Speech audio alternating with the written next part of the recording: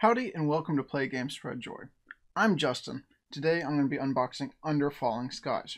This is a Czech Games Edition game that's a solo-only game that plays in about 20 to 40 minutes for ages 12 and up per the box. I've heard some great things about this game.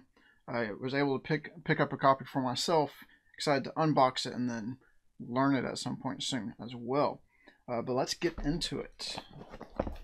Let's get this opened up. Still in plastic wrap, so I've never seen this on the table. Never played it, so only thing I know about it is it's supposed to be really enjoyable, almost the Space Invaders vibe to how it plays. So that should be interesting to find out about. So opening up the box, we have a right on top. Wait, stop, do not dump out everything in this box. The game has been carefully packed with 4 chapter campaigns at the bottom. Okay, interesting to know that. So I may or may not be unboxing everything then. It says remove the starting components at the top and leave the campaign in the box for now. So we'll kind of go step by step and try to leave certain things in the box that we're not supposed to show off because they're campaign based. I don't want to ruin the surprise for myself or for you, of course, watching. So let's see what we can take out. So starting components, it looks like we're going to have some plastic components in there, a little pamphlet, not actually for the game, but it just talks about a lot of the Czech Games Edition games. We can set that aside, look through them, learn about some more of their games later. Looks like we got some dice, some extra Ziploc bags, always handy to have those. Looks like a couple of boards that's actually from a punch board, but they are super loose already coming out of that as well. So there's 3 pieces, 1 punch board so far. Let's see, another one, same thing, 1, 2, 3 in that. These are a little tight. Be careful punching these, some of them falling out, some of them not, because they shared a cut line, it looks like, for those bigger ones. So you can see that more here with this one that has not started to come out yet. So you can see it's actually a bifold punch board, shared cut line right there. So those pieces right there are falling pretty easily. This bottom one takes a little bit of extra effort. Looks like they've done everything they can to minimize waste on these boards. These are pretty much the bare minimum remaining around the edges that I've seen for most boards. Got another punch right there, and then this top one. All of those punched very easily. It seemed like almost no risk of tear. Double-sided printing on some of these, it looks like. We'll get into those components in a moment.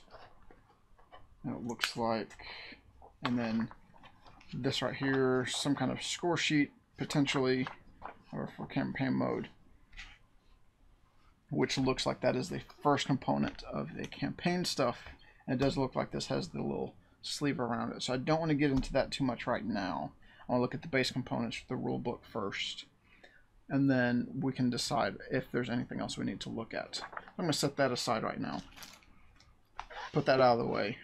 There's our score sheet. I'll put that right back on top. It looks like that's for campaign mode. And then we'll take a quick look at all these punched components.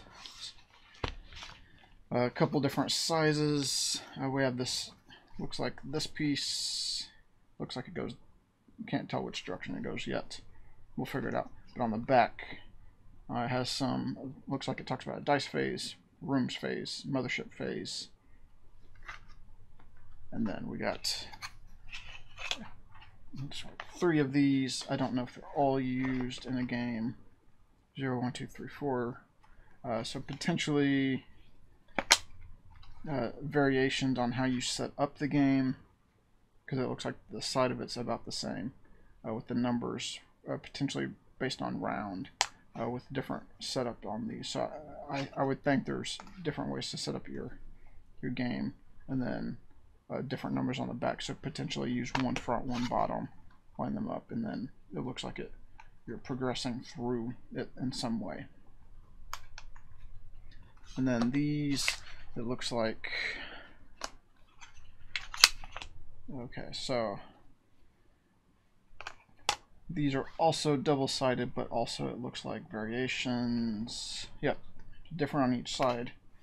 2 dark sides on that one. So of course, not knowing what any of these symbols mean yet, it's hard to say what those all mean. It looks like we got a couple different cities on these as well. We got DC, a little outline of some of the buildings, Roswell, New York. Let's see what's on the back. We got, oh, it looks like it's red instead of blue. Same general idea, but this time we have the red background, smoke, and then the artwork is slightly color changed as well. So let's see what the rulebook says about all these components. So now we can turn that over. So the rulebook was just upside down when we first opened it. Looks like it has a QR code to a tutorial video, which is great. A lot more rulebooks are starting to do this because there's a lot of tutorial videos out there people are making. The companies are making them now, making it easier for us to learn the games up front, especially when you have a solo game. It's harder to go over to a friend's house and to go learn it while playing with someone. So learning a solo game can be more difficult occasionally, and so having a video to go check out to guide you along if you have questions that are not answered in the rulebook is always helpful. So I do appreciate that option. Looks like there's a little bit of information about the game, kind of stating what the game is about, the general theme. Then we get into first page, straight in we see the setup. Kind of almost like it was stacked in the box, the general pieces you should have seen, and saying, hey, leave the campaign chapters in the box until you're ready to start the campaign. It kind of gives you a packing diagram in general, which is nice as well for resetting the box or giving it to someone else so they can play, or just making it easier to put away in general is always nice. Looks like a nice large pictorial view of how you're setting up the game board, all those boards together, and kind of what those tile names are as well. So it's kind of a dual, here's setup and here's components at the same time, teaching you very nicely laid out, easy to read. Hey, here's the dice, here's what they mean, and here's the ones you need for the game. And then it goes into gameplay, the dice phase. It looks like some different pictures along the way, broken up pretty easily to read, which I like. It's not just giant chunks of paragraphs. It looks like there's a room phase, some decent paragraphs, but decent pictures right next to them, showing what they mean. A next phase is mothership phase, it looks like, and then end of game, whether you win or you lose. And you can stop reading here and play your first game. So there's very few pages to learn actually how to play and set up. As you can see, it goes into decent detail, but it's not extreme, and that's going to take forever to learn, especially if it's a 20 to 40 minute game. You don't want there to be an extensive rule set to have to learn. And it looks like after that first game, keep reading. Looks like there's a full game talking about threat level, cities, damaging the cities, robots, standalone game. So it's saying you now know how to play the standalone game, and then if you continue, you can then shift to campaign. And it looks like there's almost a kind of graphic novel, comic style page to this, which it also looked like that first part inside the box. It had kind of the same artwork style. Campaign, it kind of talks you through the chapters and choosing what you're going to play, the scenarios, and how that integrates into the game. How you start a campaign and how you take notes about it. Save components, remove them, and then spicing up a standalone game if you're not going to play a full campaign, but you want a little bit more to your standard game. And then, of course, more information on at their website you can visit as well. And so let's take a quick look at these dice. So these appear to be some pretty standard wooden dice. It does feel like these are slightly engraved or indented for the pips, and then paint filled. This is not screen print. This is actually you can tell there's removed material with each pip as you feel that. Got a couple of white, 3 gray, and 2 blue, all in the same style. Very heavily rounded corners, but these are this style of dice always rolls well, pretty easily. Not too loud on a table if you don't have a mat like I do. So definitely not a bad set of dice. Then we got a almost space tractor or something else. I can't tell what this component is without going back into the book to see what they name it.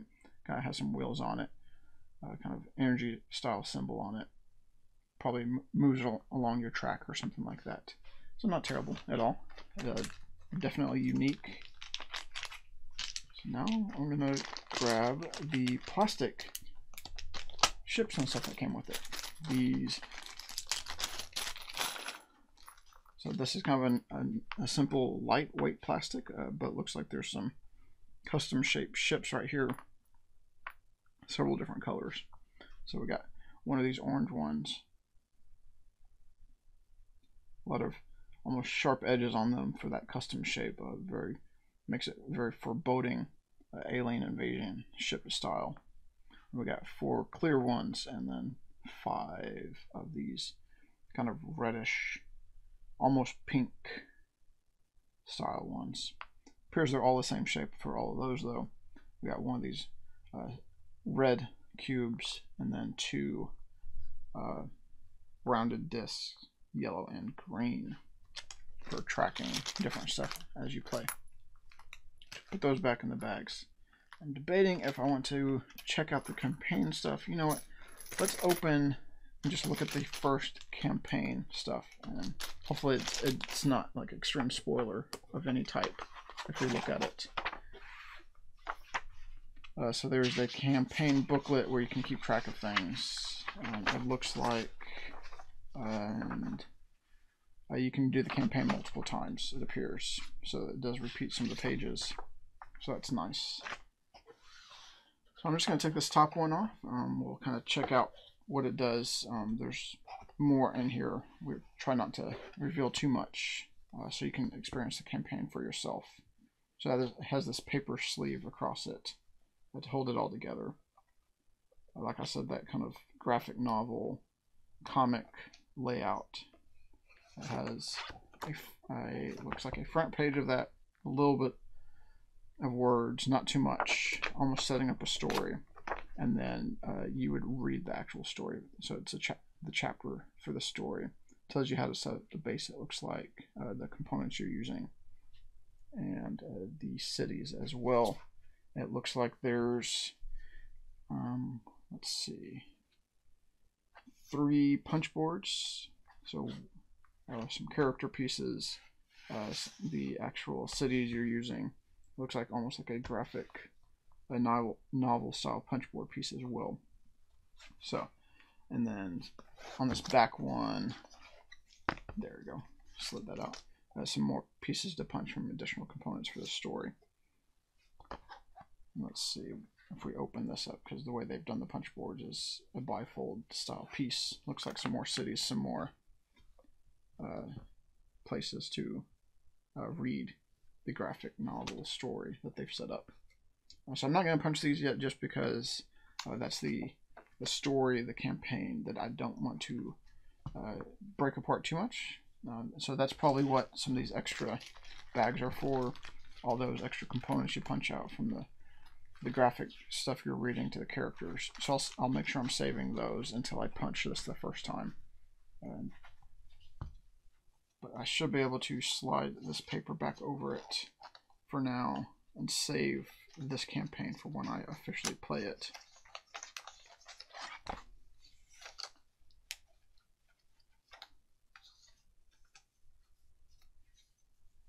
There we go. Get myself started. But yeah, so pretty straightforward components.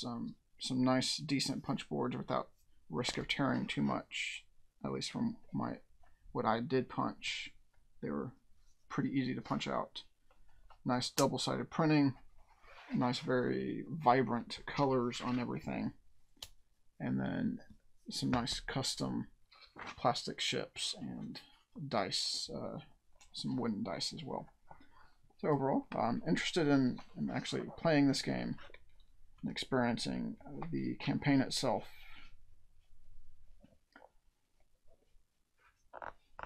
There we go. Should slide back in, and then I can pack it away. And it looks like it should all fit in here pretty tightly, at least. So there's not a lot of wasted space or air in this box. like some games, the box is kind of pretty much just the right size for it. Of course, not so tight that you can't figure out how to put it away without issue. Let's see if these still, yep, those are still fine. I don't have to restack any of that. Should have placed that in earlier, but not a problem. Put that in and close it up. So again, this was Under Falling Skies from Czech Games Edition. It is a solo only game. It says it plays in about 20 to 40 minutes, and it is for ages 12 and up. So thank you for joining me today, watching along as I open this up, and I hope you get a chance to learn more about this game. Try it out for yourself. If you're interested, I'll put some links below to their website or other places you can pick up the game. And as always, play games and spread joy.